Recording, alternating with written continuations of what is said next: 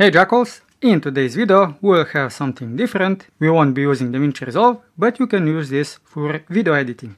And what we'll be making is some blinking lights. What you'll need is a plug, a socket for the bulb. This is an E27 and it takes normal bulbs. This one is just painted, and it also takes LEDs like these ones and bigger ones, and also something like this. And then what you also need is this guy. This guy is a starter, and it usually is used with fluorescent light bulbs, which are long tubes. Let me just find one. So long tubes, something like this. This one is probably 1.20 m. And for my main component, I'll be using a switch. The switch is a bit special. It has 4 contacts. And it works something like this when it's closed or not on. The first 2 contacts will be continuous. I'll just zoom in and I'll use a multimeter so that you can hear the beep. So the first 2 contacts have a signal, but the second 2 don't. But when I push the button, then these 2 contacts have a signal, but the first one doesn't. Now this is a push button. Ideally you could have a button that is latching so that you don't have to hold the button in for the second part of the contacts to have a signal. And it would also be a lot safer. And what I have now, this is not safe, and that is why I'm also using rubber gloves. And how I will push the switch is simply grabbing it like this, so I don't go anywhere near the contacts. And why I have used the switch, if I didn't, then this would always blink because it is driven by the starter. And now let me just give you a demo. First I'll use this light bulb, and the way I have set it up, just so you can see, we have the plug. I've split the brown part, which is the plus. So the plus goes to the switches. I've simply jumped this contact. And then these 2 contacts are separate. One goes to the starter and is combined here at the end. And the second one goes from this part, skips the starter and just goes to this one. And then last one will go to the bulb. Now the way I have set up the bulb is that I've simply connected it here so that if I don't need this contraption, I can simply unplug it.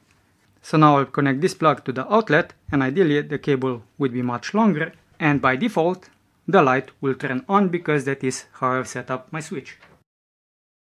And now when I press the switch, you should hear some clicking in the starter, and the light bulb should also start blinking.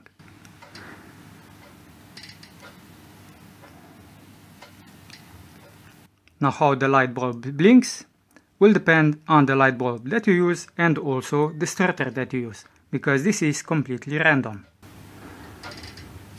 Just to show you what I mean, I'll unplug it and use a different starter with the same light bulb.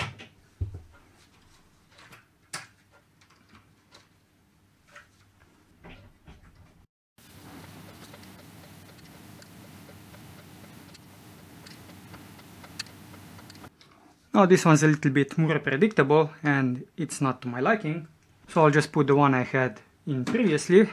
So this one that I have, it is 4 to 80 watts. I don't know if the watts matter, but if they do, this is what I'm using. Now I'll show you this light bulb.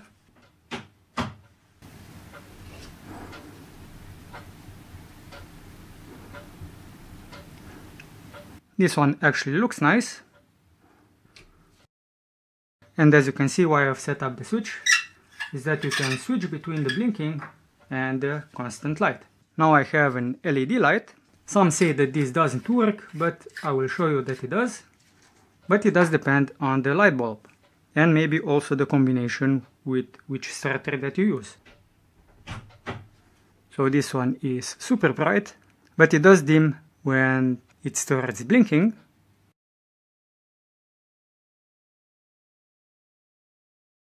Now I'll use this one. It's a huge one from Philips, 23 watts.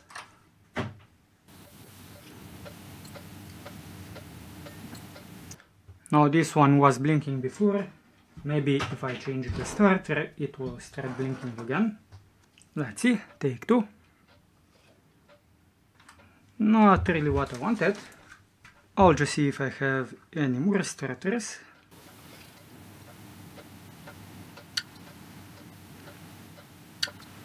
So as you can see, this one also works, even though it is LED. But it did need a different starter. Now I'll disconnect it and I'll use the last one. And that one actually didn't work. So I'll see if it also just needed a different starter. And this one is LED from an unknown brand. So final test. Will this one work? And it's really bright. And I guess it won't.